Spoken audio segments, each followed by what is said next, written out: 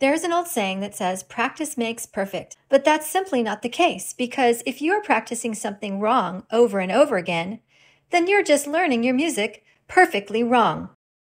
In today's Music Lessons with Mrs. Morris, we will be learning several strategies that will help you become a more accomplished musician. So let's get started. Setting up a schedule to practice 3 to 4 times a week in 20 to 30-minute intervals is a good start. As you move from being a beginner to advanced, you're going to want to increase that time. Having a schedule will help you to be consistent in practicing.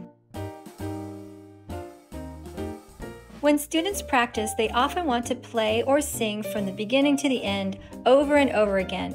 Some songs may be too difficult for you to practice this way. This is where chunking can be helpful.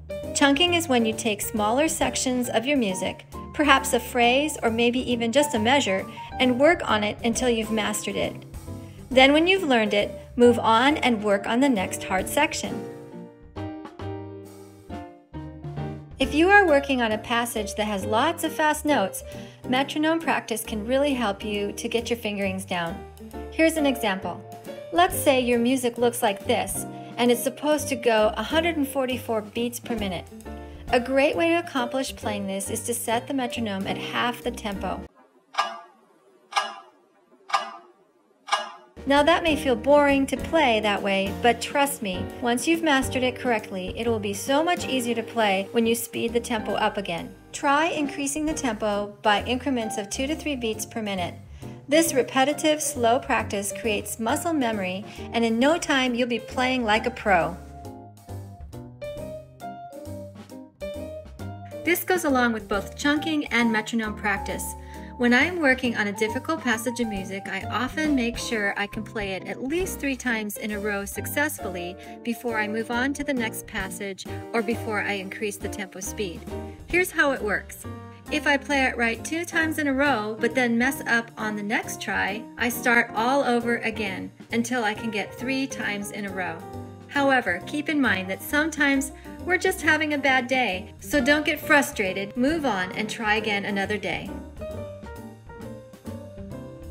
One of the best things you can do to learn your songs more quickly is to practice your fundamentals like scales and arpeggios. Your songs are all built on specific scales, key signatures, and chords. Having a firm foundation and understanding on how these work will help you not only to learn the songs you've been assigned to this year, but the many that you will play in years to come. Don't forget to make learning fun. Take time to learn all kinds of music and in a variety of ways. There's lots of music apps, tutorials on YouTube, and programs you can subscribe to. One that I recommend is TomPlay. With a TomPlay subscription, you gain access to tons of music that is interactive. Imagine being able to play a song while being backed by an entire orchestra. You can also choose your own tempos, check fingering charts, and record yourself. Another feature is that you can practice your scales with TomPlay in the TomPlay Skills section.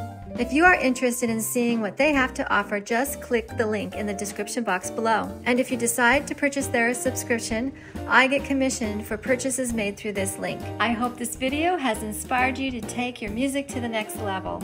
See you next time.